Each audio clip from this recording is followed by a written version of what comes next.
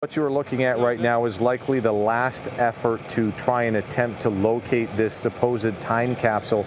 You see a forklift right now attempting to lift a roughly 8,000-pound cornerstone of the Lee statue. They have been working on this corner all day as they have finally freed it from the base.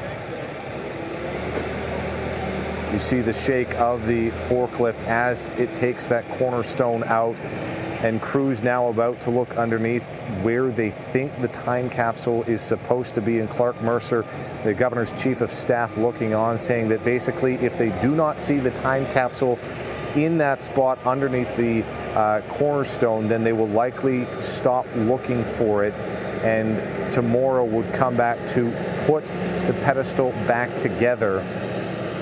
And just holding this shot right now to see if they swing this around enough for us to get a better look at what is there. As you can see the crews looking underneath the cornerstone, trying to get a shot here and trying to see if there's maybe something buried in the base of it or if there's going to be something on the ground.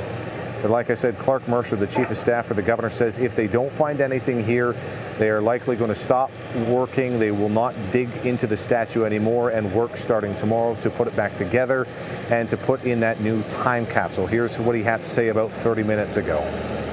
Trying to lift that up, you see that it's not coming up cleanly because there's stones still sitting next to it.